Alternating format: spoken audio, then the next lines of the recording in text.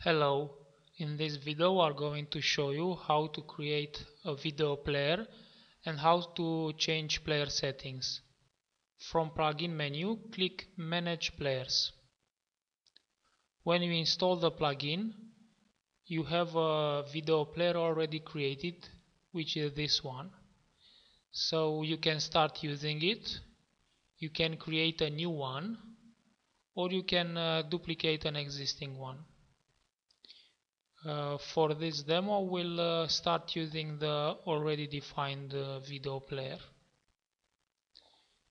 For each player you have player settings, playlist, delete, duplicate and preview.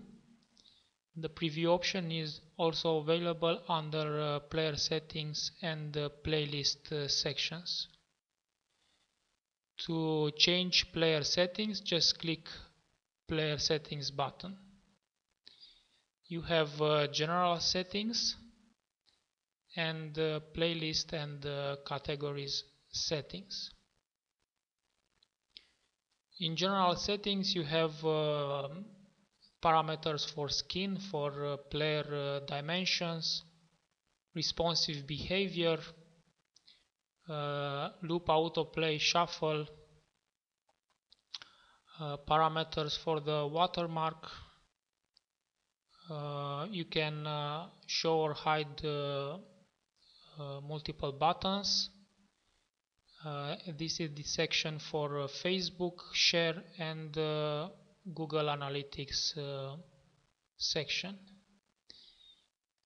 In playlist and category settings you have the settings for the playlist. You can show it, you can show or hide the playlist, you can hide the playlist button, change the playlist width and color,